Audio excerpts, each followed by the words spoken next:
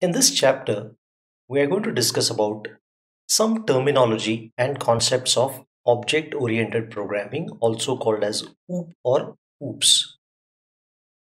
Let me give you a heads up before you start to look at the lecture slides of this particular chapter.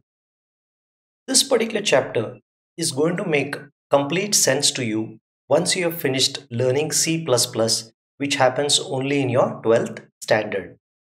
So if you do not understand most of what I am talking, do not really worry, okay, because it is just meant to give you an idea about different terminology and concepts. Once you learn C++, all of what you're going to see in this chapter is really simple and easy to understand. But at this point of time, it is like me trying to describe the beauty of Switzerland to you without showing you any pictures or without actually taking you there. So it is left to your imagination. Having said that, I'll still make an effort to put it in very simple words so that you at least get the gist of what object oriented programming really is. So you need to come to this chapter only after you have finished programming constructs, algorithms, and flowcharts. Then it's going to make a little bit of sense. The first thing is we need to ask ourselves is why did object oriented programming come into picture? Object oriented programming came into picture because there were certain shortcomings of the traditional approach of developing program, which was using the procedural or structured programming approach. Now all of us know programming involves both code and data. So let me tell you what is code and what is data. So suppose I have to calculate area of a triangle using Hero's method. I will need the three sides or the length of the three sides A, B, C. This constitutes my data. Then my logic will say, ask the user to enter the values of three sides and I read it into three memory locations with the name A, B and C. Then I need to calculate the half perimeter, which is the sum of A plus B plus C divided by 2. And then finally I calculate area as a square root of S into S minus A into S minus B into S minus C. And then I display, write or print the area.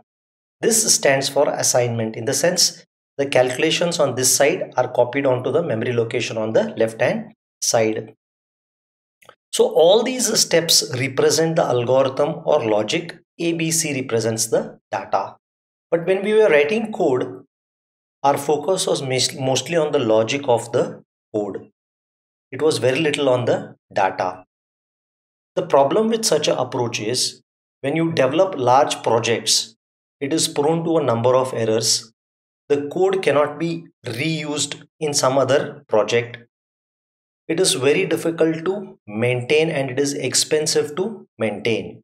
So these are the drawbacks of the conventional way of development using C, Pascal, Python, COBOL, not Python, sorry, C, Pascal, COBOL, and so on.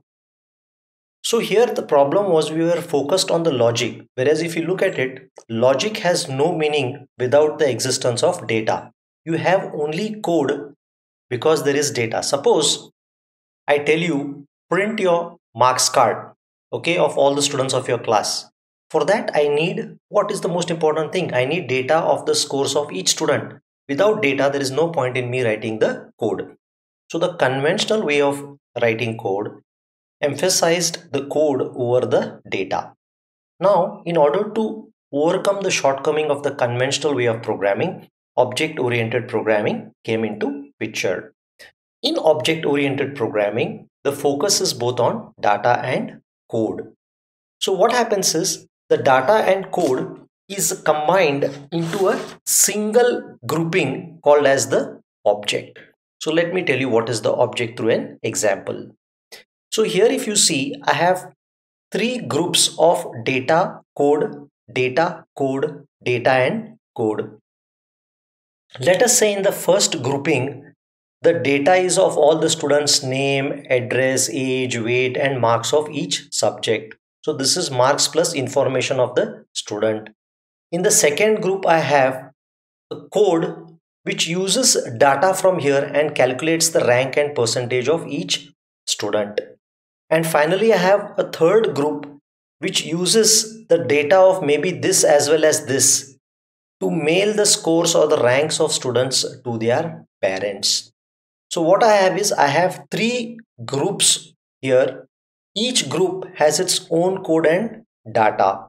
So this grouping of data and code or functions is called as an object. This is one object, second object, and third object. Now you will understand why this approach is used in the next one or two videos as to what is the advantage of this approach. This particular data, which contains the marks and personal information of the student, okay, belongs to object X. This data is called as the characteristic of this particular object X. Characteristics means it attributes like marks, weight, height, and all. And if somebody requests this data, I have certain code which takes this data and sends it here or here. This code is known as the behavior of the object, or also known as method or function. Now, we have talked about top-down approach to program design and bottom-up approach to program development. Object-oriented programming uses a bottom-up approach to program development. It talks about how a big project can be broken down into a number of objects and how the objects can help out each other to find the solution to the complete problem. Now, a few things are important. This data can only be accessed by functions in object X. This data can only be accessed by functions in object Y. This data can only be accessed by functions in object Z. So here the data is local to object X, the data here is local to object Y, and the data here is private or local to object Z.